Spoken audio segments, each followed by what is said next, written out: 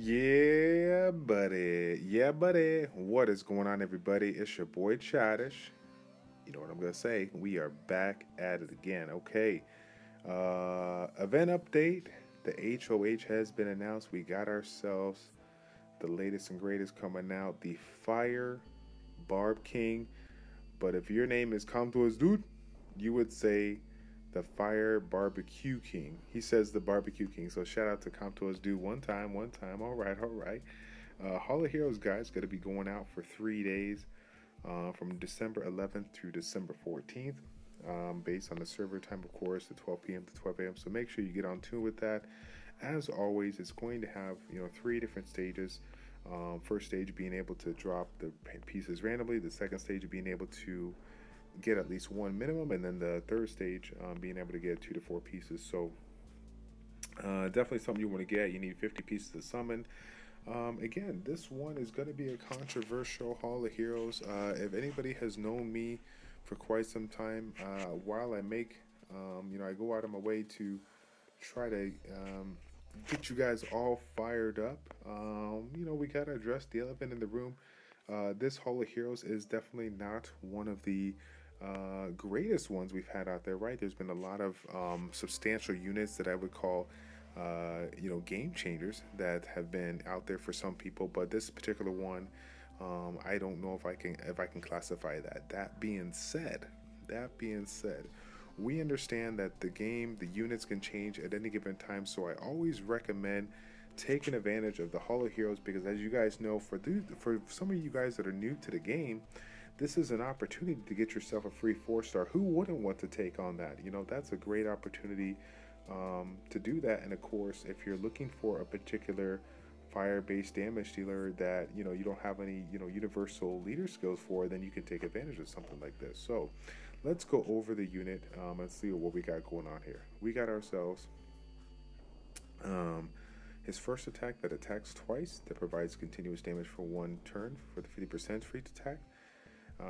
We got ourselves a skill that throws the axe at all enemies. It stuns them with a 40% chance. Now, that's not too bad. 40% chance is not too bad at all. And if it can upgrade, that's even better. So let me see here.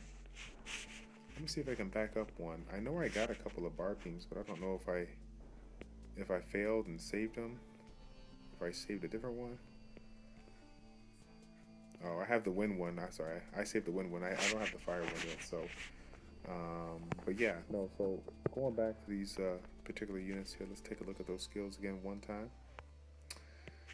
Third skill has an opportunity to do more damage if the unit is less than 50% HP, and then it has the ability to increase your attack speed and recover 10% HP your turn. Now the question remains, who might come to us developers out there. It says it increases your attack speed, right? But we don't know how much it increases, or if it increases based on a certain percentage. What the case may be.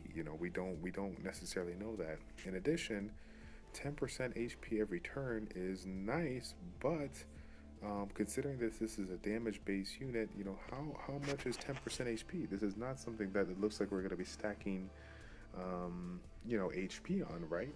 This to me, this looks like a damage dealing unit. So generally, we're going to be focused on, making him do as much damage as possible. Now, Surtr, from what I've seen from various forums and whatnot, it is my belief that the damage modifiers on these second and third skills haven't been too promising. But again, guys, like I stated before, these units can change at any given time, and there's nothing more aggravating than finding out that a unit like this got completely revamped to be one of the top units in the game, and realize that you had the opportunity to basically get the unit, and if you're end game, max it out and not take advantage of it. So definitely make sure you get a couple of the fodder. And again, for me, this is kind of one of those situations where I know that for me right now, I got a couple more things to focus on.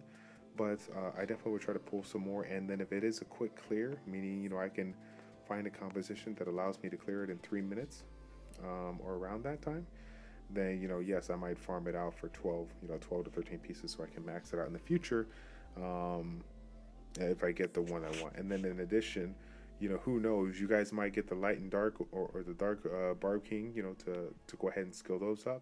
So that might be something to play around with. But overall, it is the Hall of Heroes, and it's definitely worth taking advantage for. I definitely recommend to get it out there because again, if you are new to the game and you don't have any cool leaders that can take advantage of, or you know, have any leader skills, you know, for guild battles, while defense, you know, per se is not the most popular one out there. I will be coming out with a video shortly talking a little bit about the defense modifier and you know why I feel it could be valuable to the game today. So stay tuned for that, guys, and stay tuned for this Hall of Heroes. Again, you know, what's your take on this unit? I'd love to hear what you guys have to say. Make sure you put your you know, questions and comments down in the comment section down below. I'm looking forward to hearing from you. Okay, so thank you all for tuning in. This is Childish from Childish Plays checking out. We will see you in the next event update.